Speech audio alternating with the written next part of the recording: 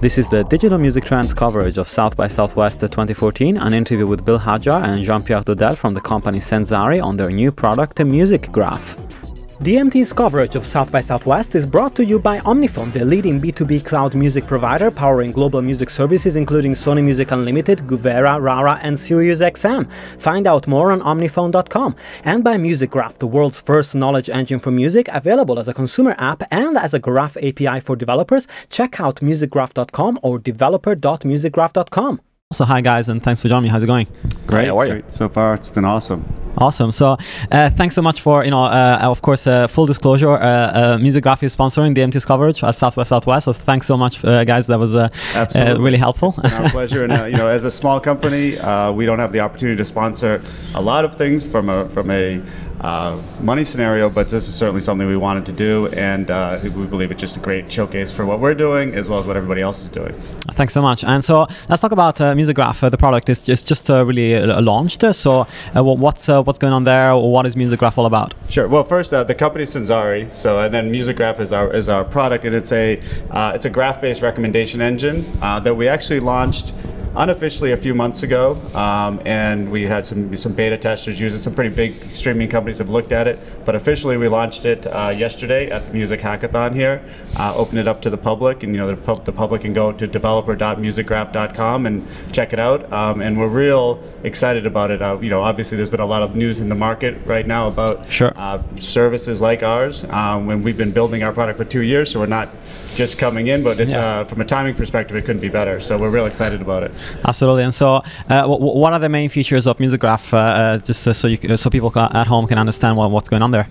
Sure. So MusicGraph really kind of tries to see the problem of music recommendation and discovery in a very different way. I mean, it's been a problem for the last years, and so we wanted to look at this in a different way and represent all of that knowledge. 7+ billion data points actually put into a graph engine. So this is new technology that comes out that allows us to really explore that knowledge in a much more efficient way, a much more flexible way. So the result is a much more personalized experience for the user that takes into account other contextual elements like perhaps weather, radio station, play charts information. We can get the metrics from other sites, so we can combine all this information and make that musical experience much more personalized and accurate and relevant. Yeah, sure, absolutely. And so, how have you seen the uptake? What's been happening at the Hack Day, and what kind of hacks are you seeing around today? Well, the creativity in there is pretty high. So we're seeing some really exciting applications, ideas that they want to do to solve this problem of recommendation and music, suggestion. So sometimes it's just doing nothing. People walking into a place and wanting the engine to understand who these people are and recommending things. So that's really down the line of what we're trying to build too, what we've built already and deployed. So we're happy to see people thinking forward and trying to resolve this problem, and this is where the API really comes in. Yeah, sure. And Bill, there's 3 different products essentially, and so also like 3 different aims, I guess, for different companies that can use those APIs in different ways. So who are you targeting right now? Because it's quite a broad base, right? Well, I think the most interesting part of what we're targeting is that the price level to get into any of the products that we have, whether it's the graph search product, the music data product, or the playlisting product, is it's free to obviously try out, but it's at a $500 price range just to get into the game to actually use it commercially. Awesome. So the companies that we're targeting could be using any or all of those products, and they could be literally 2 people in a garage who it's because it's very limited to get into, or one of the largest streaming music services in the world, and we're talking to all of them. Yeah.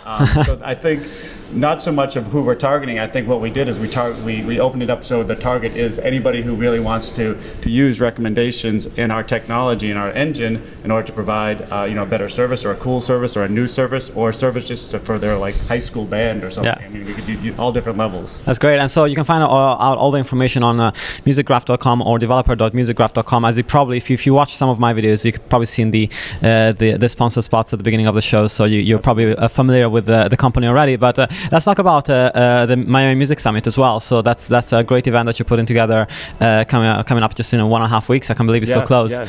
And there's a hackathon as well. So how did that come about? And is it the first edition? Yeah. On the hackathon Hackathon is the weekend of the 22nd of March, so 2 weeks from today or tomorrow.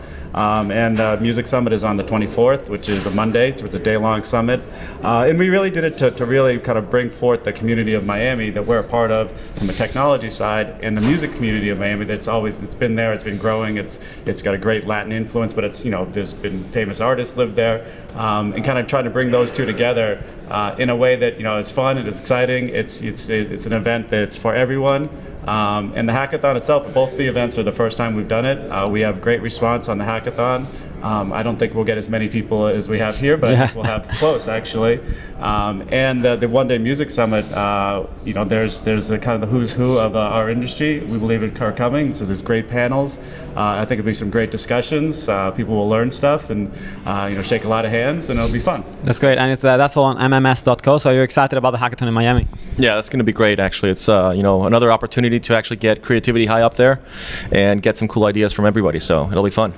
Awesome. Well, guys, thanks so much for your time, and again, go and check out musicgraph.com, and thanks so much for listening to the DMT coverage of South by Southwest. You can find everything out on digitalmusictrends.com or youtube.com/digitalmusictrends.